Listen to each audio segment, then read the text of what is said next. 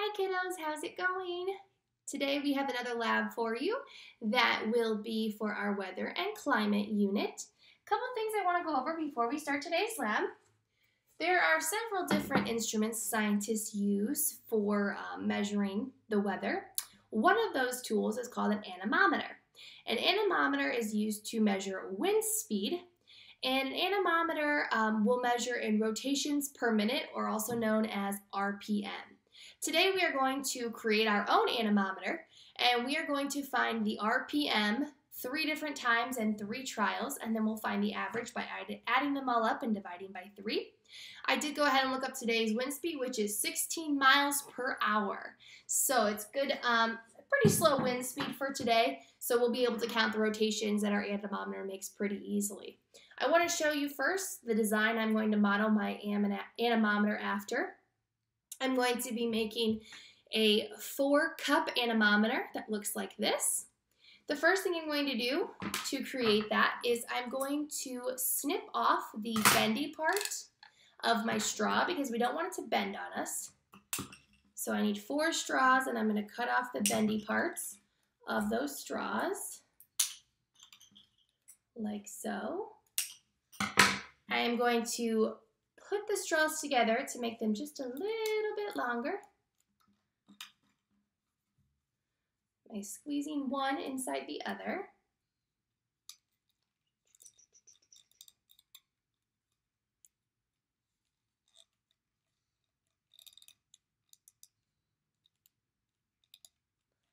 Okay, and now we have 2 longer straws. We do want them to be about the same height, and my blue one's just a little bit taller. About the same. Perfect. All right, now I am going to stick a sewing needle, a little pin, through the center of my straw, like so.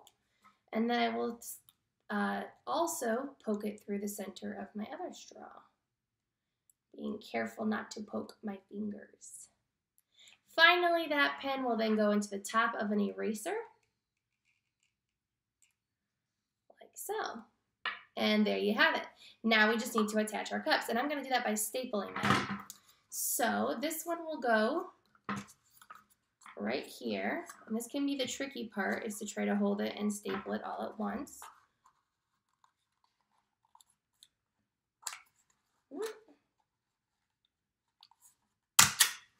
There we go. Oh, and you can see I actually did not staple it right because it is this way instead of this way. So I actually have to undo it and try again. Sometimes that happens. Wasn't being careful enough. Try to remove that staple. Oops.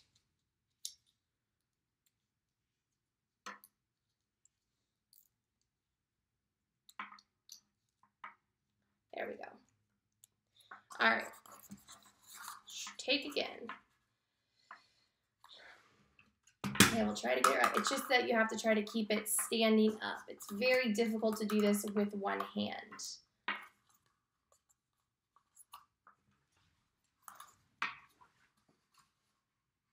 And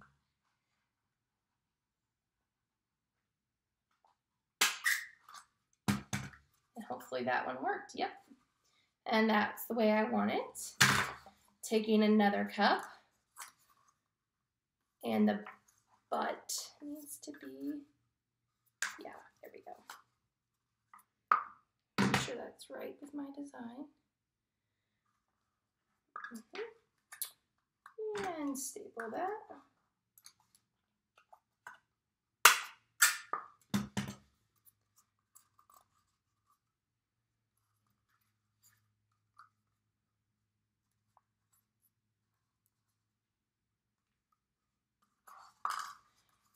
And staple this one.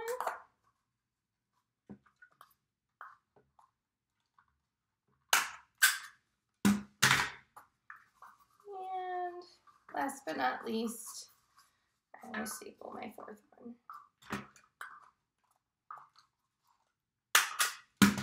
And make sure they're all how I want them to be. Some of them are a little bit slanted, but they should still work out. And then as you can see, if I blow on it, they will spin very nicely for me. All right, next I'm going to take it outside and we will count the rotations per minute. Hi kiddos! All right, we're on part 2 of our anemometer lab. I had the same anemometer from just a second ago, just this time we're outside.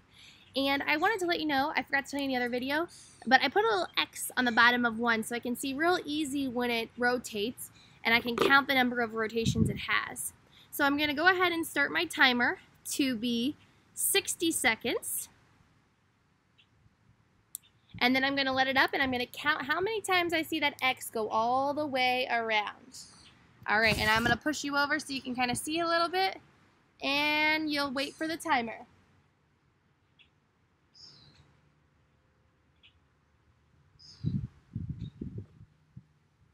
1, 2,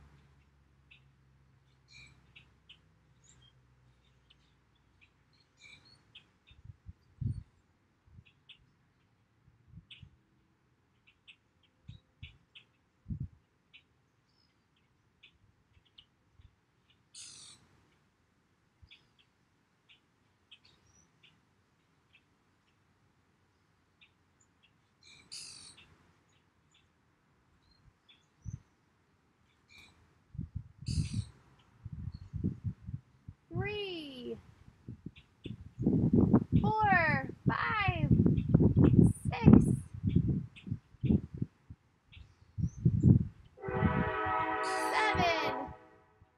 As you can see, I live close to the ratio checks. All right, that's 7. We're going to record that number of turns was 7 in our trial 1. All right, let's do trial 2. And reset our timers. And go. 1, 2,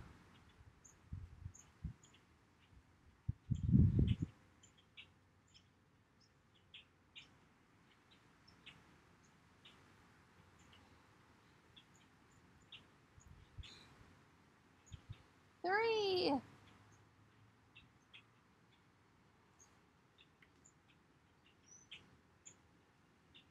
4, 5, 6,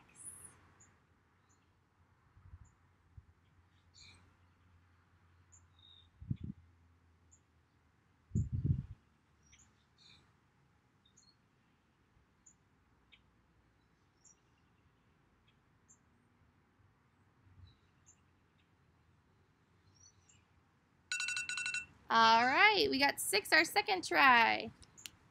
And trial number 3. Now remember, the miles per hour of wind today is only 16, so it's not super windy today, like some days. And we'll go ahead and start our timer last round.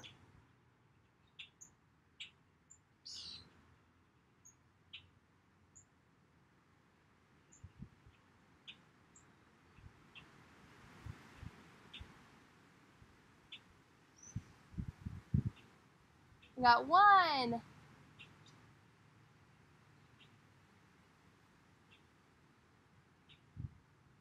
2,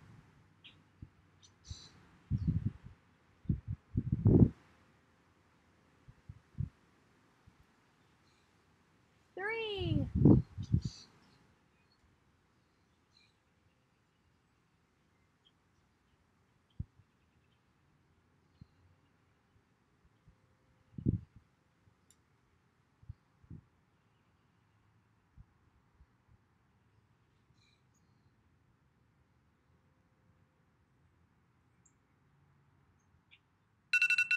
All right, that one was only 3. That one we didn't have a lot of motion.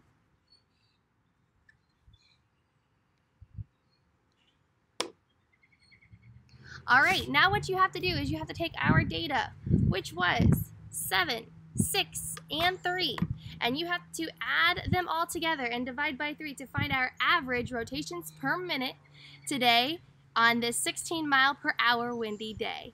Okay, till next time, guys.